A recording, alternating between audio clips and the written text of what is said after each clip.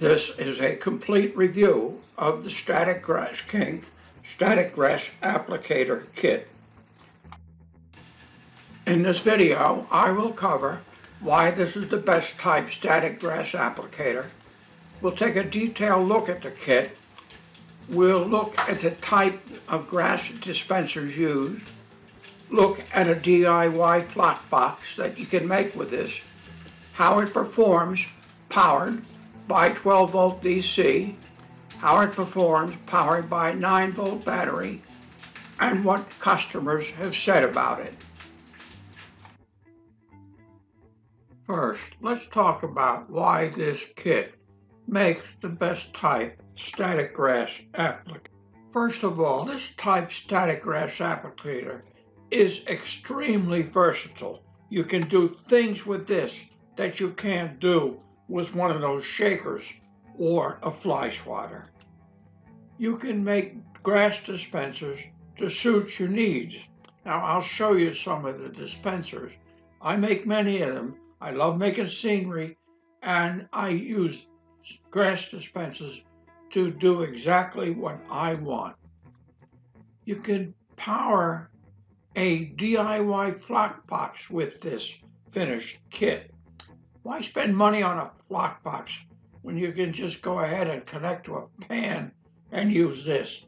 I'll show you the FlockBox that I use in this video.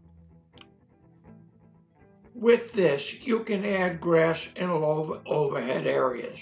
Have you tried adding grass with a shaker type static grass applicator in a tunnel, along building walls, in tunnel entrances, in ditches? These do a great job. You can make grass tops incredibly fast. You'll see how it pulls later on, and it used that technique or characteristic to make tufts, and we have a separate video on doing this. People love it. You can even add branches to tree armatures, wire, and plastic. This is powerful. You can lay multiple layers of grass in one pass. You don't need layering sprays. You just make your mix and add it. Makes wonderful unmowed fields, borders, edges, unbelievable. All of the above, you learn how to do in the 2 books that come with it and the tutorials you get with the kit. This is the kit that you get when you assemble it. You've got the control box, input plugs, output plugs. To this, you attach to disperse your grass a vegetable strainer. We'll show you how to make this in our instructions, or my favorite, a tea strainer. And there are other tools that you'll see me use and that are available in the instructions. But this is the basic kit that you get. It's flat, it's portable, it lays where you want it. Now, when the kit comes to you, you get a box, styrene box, insulated. You'll have to drill a few holes. You'll drill 2 small holes here and here, and you'll drill for a switch. You will get a package of parts, everything you need to make the control unit that I showed you before. Then the heart of the kit is a 12 volt DC input, 15 kilovolt DC output. Very powerful unit. You won't find anything else like it on the market, especially designed for static grass applicators and FlockBoxes. You can use it for other things too, but you'll see it operate as a FlockBox in a little bit anyway. And in my other videos, you'll see it operate as a static grass applicator. This is what the kit looks like inside. Notice there were small holes drilled. You attach the plugs. There's a switch. You drill a larger hole. You put the switch in. You put the generator in. You attach the wires. You've got solderless connectors. I prefer to solder them just for the heck of it, but you don't need. All you have to do is crimp them with a pair of pliers. Look how simple that is. You do not have to be an electronics technician to put it together. You get wiring diagrams. It's very simple. Green and black and red and black. So it's very easy to put together.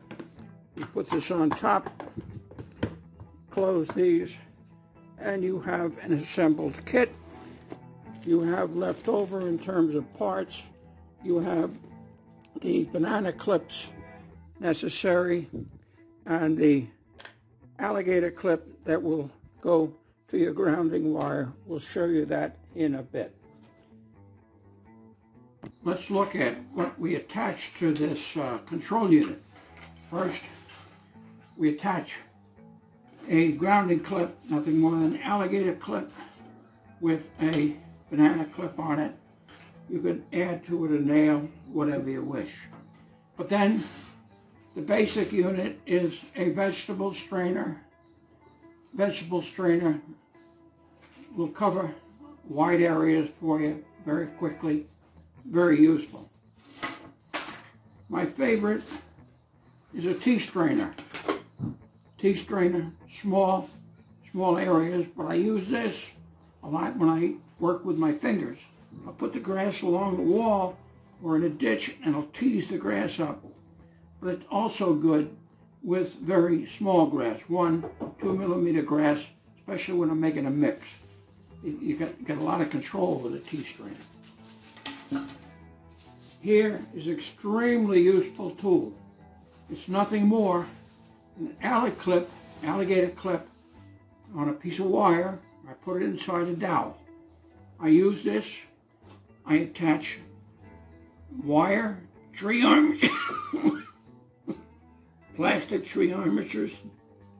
I use it for making static grass trees. And then, in conjunction with a piece of screen and baking paper attached to it, I put glue, be it dots or white pieces,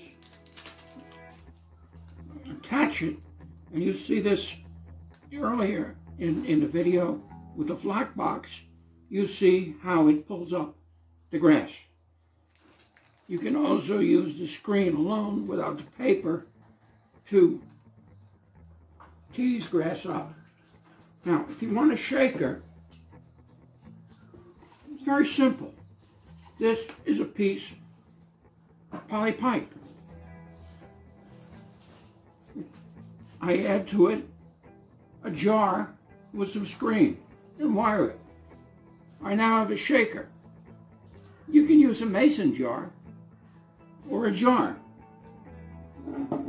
Put a piece of screen over the top of the jar and you have a shaker. Now I'll show you the way I use a shaker. I use this and over the top. Look at that. Very easy. And I keep my grass in the jar. Put it away. Now you can make other tools if you wish, but those are the tools I use and enjoy. Okay, I've got this set up as a simple FlockBox. It's cheap. It's the back of a pizza pan with the grass atop it. I'm going to use a special tool I use to make grass tufts. I make them on the FlockBox. This is using a 12-volt input. Look at that grass pull. Straight up. Now I've zoomed in so you can see a little bit better. We're going to take the same tool over the top of this grass, and you can see Get a better view now of it being pulled up. Look at how that stands. It's powerful. You can make grass tufts very easily this way. You just put some glue on that tool. Now I'm going to show you something I think amazing. I'm going to power this with a 9-volt DC battery rather than a 12-volt wall wart.